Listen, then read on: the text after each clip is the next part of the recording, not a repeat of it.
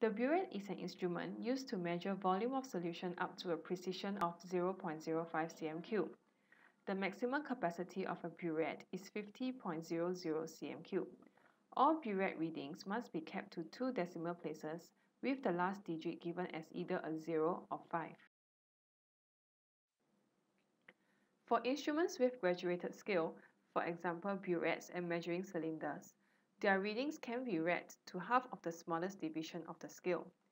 For clear solutions, the reading must be read from the bottom of the meniscus. Readings from an instrument with graduated scale must be taken at eye level to prevent parallax error. Similar to the pipette, before the use of the burette, it is important that it is cleaned thoroughly. First, rinse the internal surface of the burette with tap water, then with deionized water and followed by 5 to 10 cm3 of the solution that the burette would be used to contain. After the burette is cleaned, clamp the burette on the retort stand. Watch the 3 videos in the next part to learn how to use the burette clip as well as how to wash and use the burette.